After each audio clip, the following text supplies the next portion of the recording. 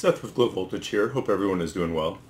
I recently got my hands on some really impressive cells and I'm about to do some testing. Figured I would make a video to share with everyone what they're capable of. These are very small cells. They're 20 amp hours. They are a little bit under 6 inches across. They are under 3.5 inches tall and about an inch wide. Completed bank looks something like this.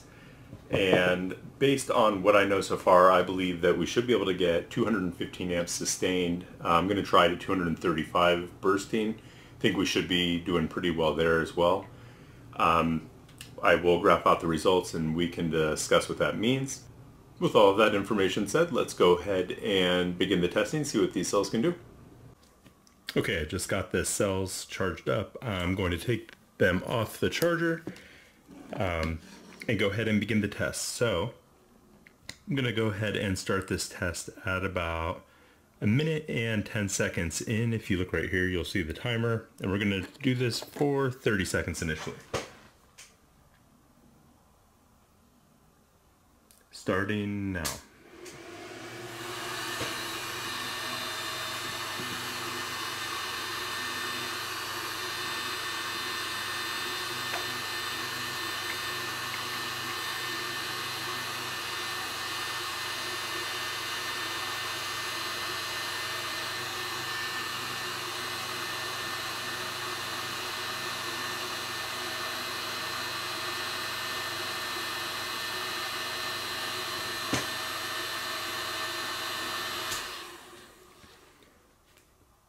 Went a little bit over 30 seconds there, but held 12 volts the entire time.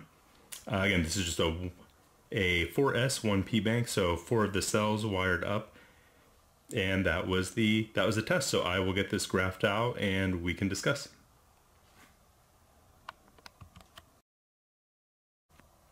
We're going to try a 15-second test now that it's all charged back up and turn up the amperage a bit.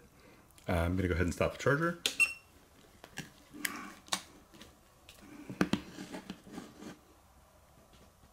Okay, and I'm going to start this test at 7 minutes and 30 seconds on the timer. For 15 seconds, going now.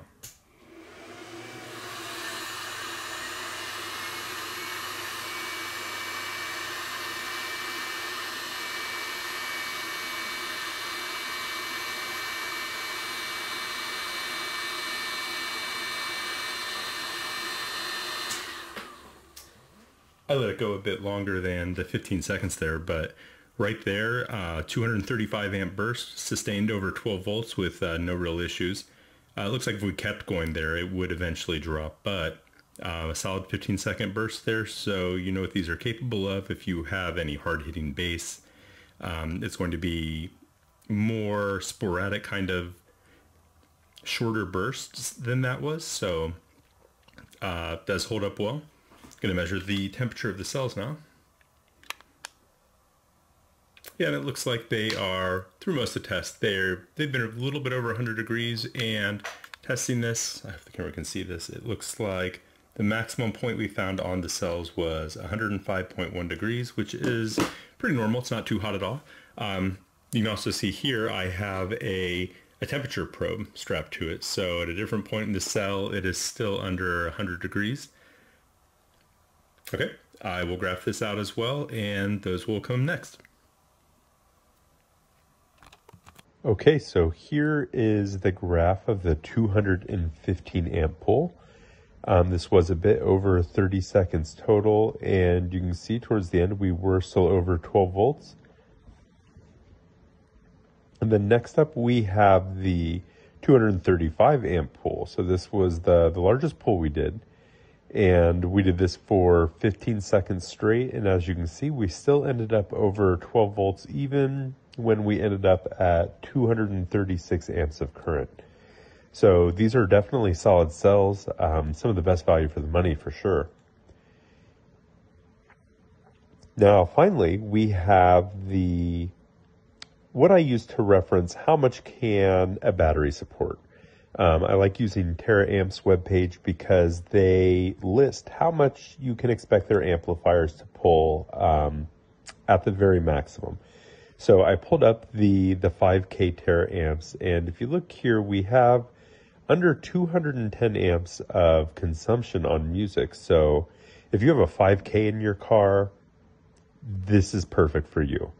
You don't need to spend a whole lot of money. You can just throw in 4 of these cells. And as long as you're not using like a high output alternator charging at 350 amps, you're good to go.